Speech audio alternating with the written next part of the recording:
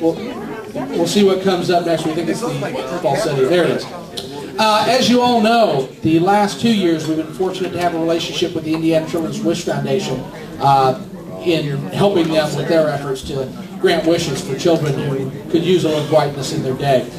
We've further had the pleasure to work with Terry Caesar Hudson in that capacity and touch a lot of those folks, and it's been a wonderful relationship.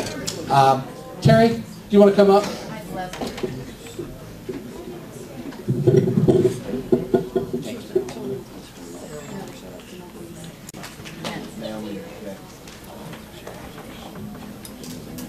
Hi everybody. Thank you so much for inviting me back tonight. I have been so honored to work with so many of you and to see the kindness and the hearts that all of you have. You have been amazing, and you brought joy to over 50 children in this state. And that's a lot. That's a lot.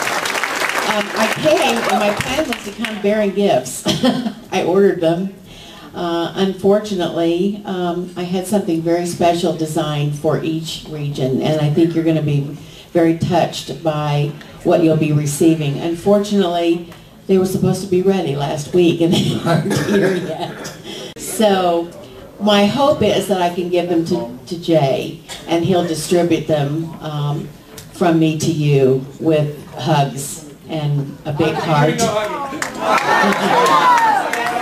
Well, I'm giving you my hugs right now and telling you that it has been an honor and a pleasure to work with every single region.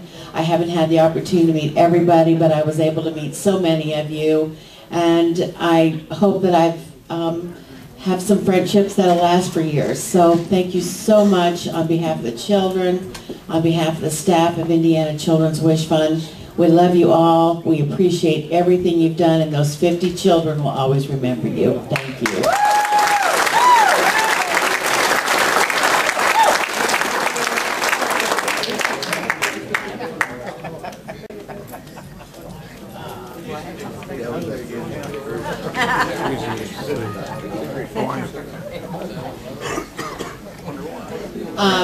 Let's see now. This is the Mark Falsetta Award. Falsetti. I can't pronounce either. In recognition of contributions to ABATE of Indiana State Charity. And who is this going to? Region 4.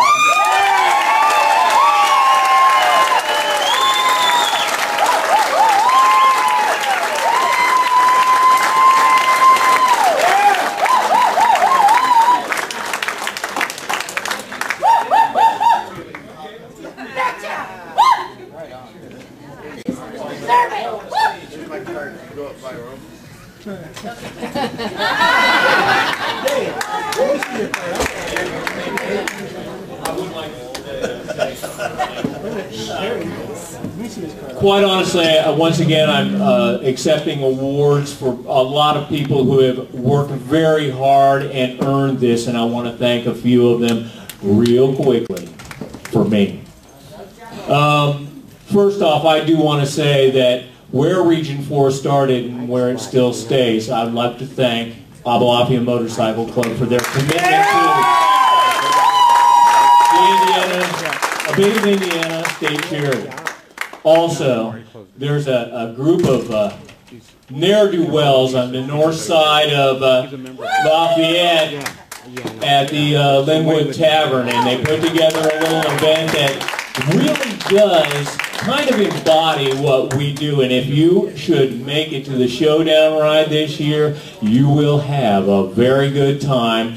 You may come back with some wall ornamentation and missing some hair.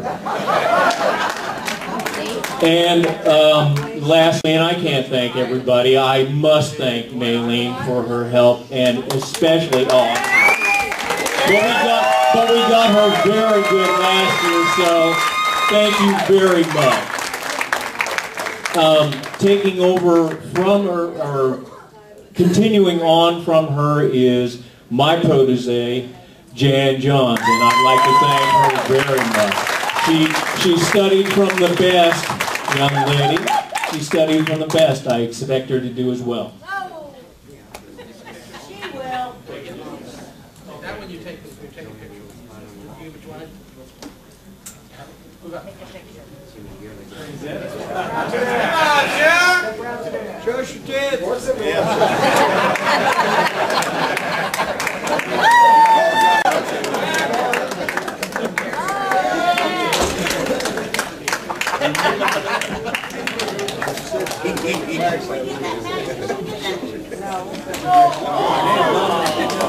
Thank you very much again.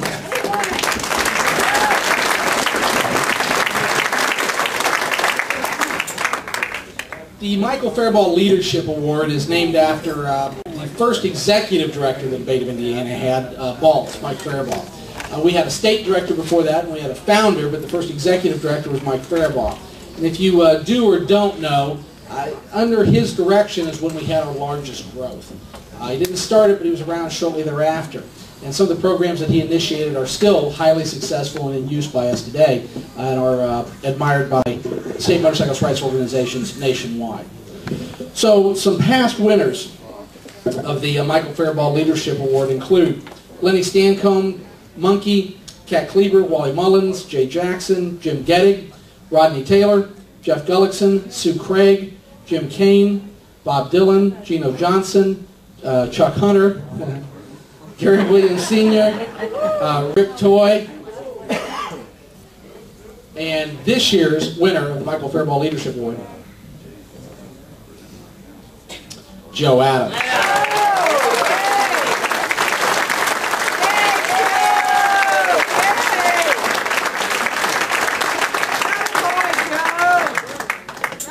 In addition to being a region director and having Region 5 experience some growth and build in areas where they had not been active or alive before, Joe's been very helpful in working with the organization to get some equipment and some services at the property, Orange County Recreational Park. He continues to be a source of inspiration and infuses us with positive energy every time he comes around. So thanks, Joe.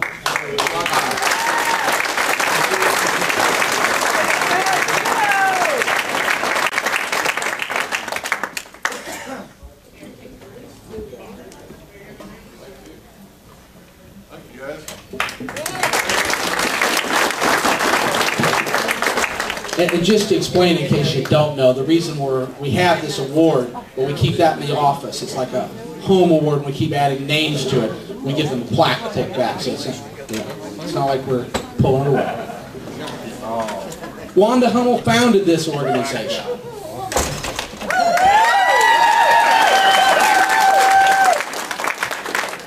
Wanda's spirit is certainly an inspiration to many people in this organization, in an organization similar to it around the nation and around the world. An inspiration not only to motorcyclists, but to women in motorcycling, especially at a time when that was very awkward. The Wanda Hummel Award has to go to a current region director. That's the criteria. So that narrows it down to 14 people that are eligible each year. It's an award that goes to a current sitting region director. This region director has been up here tonight, so you've seen some awards, some growth, some success.